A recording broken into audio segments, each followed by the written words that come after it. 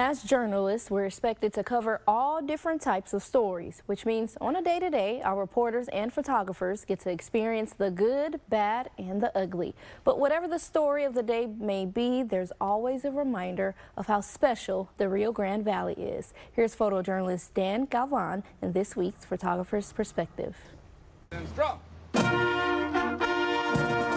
Every day as a news photographer, I'm reminded why I love the Rio Grande Valley. As journalists, we go out and tell stories, and constantly, those stories are a reminder of why the RGV is special. Yeah, this is my neighbor's fence from across the street over here. Even in tragedy, like with the tornado that caused destruction in Laguna Heights, you can find reminders of hope and selflessness, from big gestures to small ones. Cassandra Garcia and I visited a laundromat that offered free services to the tornado victims. We talked to Margarita Alonso, who helps manage the business, and Margarita, she spent her whole life in the area. Her message about her community's resilience, it's what stuck with me. Knowing this community, we always have each other's back. I know Laguna Heights will be back. Not only is it the people that make the RGV great, but it can be the places, like Gladys Porter Zoo.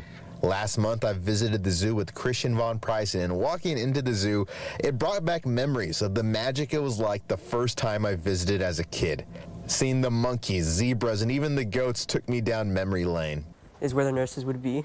I have very lovely nurses. Lastly, a story of courage and inspiration. Deonte Maroney and I told the story of Diego Huerta. For 3 years, Diego's been battling leukemia. Our story was about how Diego was ending his chemotherapy pill treatment and was going to be able to ring that bell. The young man had a message about hope and faith. That message is what my community, our community, the RGV, is all about. Don't lose hope. I'd say you really need to have that faith in you, because I struggled a lot with believing I'd get back to normal, but now that I'm at the finish line, I can already feel it, and it gets better. With my photographer's perspective, I'm Daniel Galvan.